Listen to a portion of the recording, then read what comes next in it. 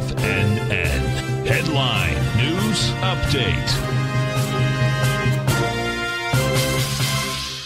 Oh, baby, watch out. The Fed came out with numbers, but guess what? One of the Tigers told me something that's much more important. February 1st, 2022, year of the Tiger. Gotta love it. Thanks, Dan, man. That is awesome. And my grandson Tommy's birthday is February 2nd. That is a beautiful thing. Market-wise, Dow up 84, NASDAQ up 59, S&P's up 16. Gold contract down $3.30, trading at $17.68 an ounce.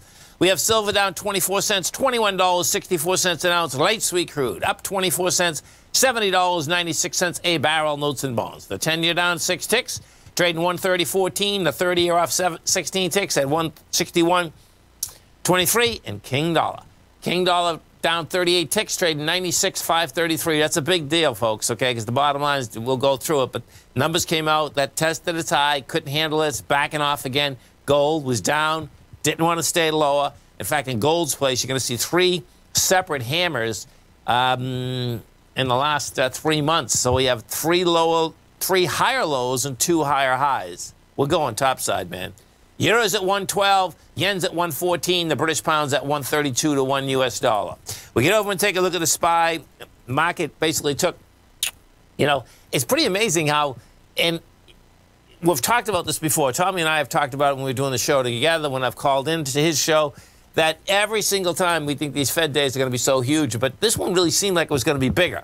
Bottom line, somehow that market already really basically knew whether the Fed comes out and starts filtering into the marketplace and say, okay, we're going to you can get rid of the quantitative easing quicker. Then we're going to look at the rates. The bottom line, the market's just shaking us off, man.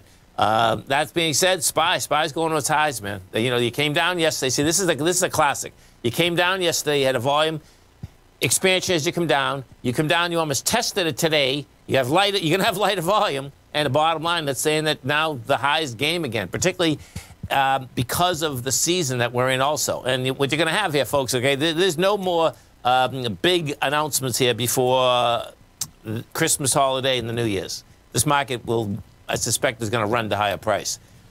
Q's rejected 383, and they're up $7 since then, man. The highs games right now. Stay right there, folks. Come right back.